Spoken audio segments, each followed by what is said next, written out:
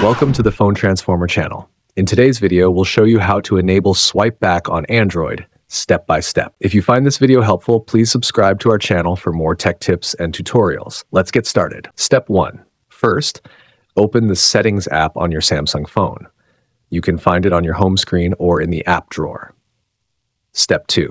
Next, in the Settings menu, scroll down until you see the Display option. Once you find it, tap on it to proceed to the next step. Step 3. Now, from the Display menu, scroll down again until you find the Navigation bar option. Tap on it to access the navigation settings. Step 4. Inside the menu, you will notice that the default option is set to Buttons Navigation bar. Don't worry, just follow the next step to change this setting.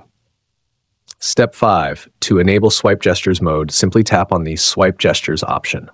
The moment you do this, the navigation buttons will disappear and swipe gestures will be activated automatically. And that's it. You have successfully enabled swipe back on your Android device. Now, you can navigate your phone more smoothly with simple swipe gestures. Thanks for watching, and see you in the next video.